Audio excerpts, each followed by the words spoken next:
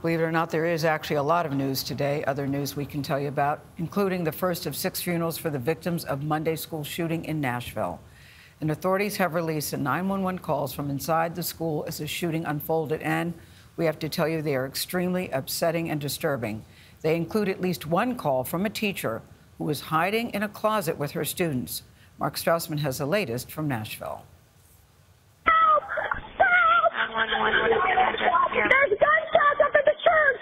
Minutes after the shooter entered the Covenant School, I'm hearing rapid fire. Police dispatchers received a flurry of hurried 911 calls. I hear another shot.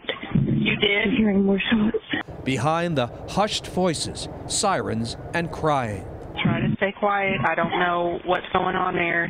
But, A woman sheltering in an office told dispatch at least one staff member in the building carried a firearm. We do have a school person or two, I'm not sure, that would be packing, whose job it is for security, but we don't have a security guard, but we have a staff.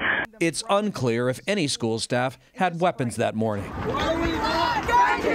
On Thursday, 3 days after those terrifying moments, parents and students rallied outside Tennessee's state capitol in Nashville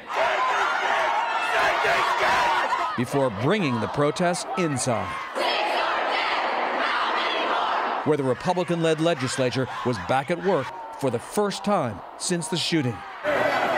Inside the packed rotunda, state troopers kept back demonstrators pleading for new laws limiting access to guns. Evelyn Dickhouse will be buried later today, one of 3 children gunned down in their own school, all of them 9 years old. For CBS Mornings, Mark Strassmann in Nashville.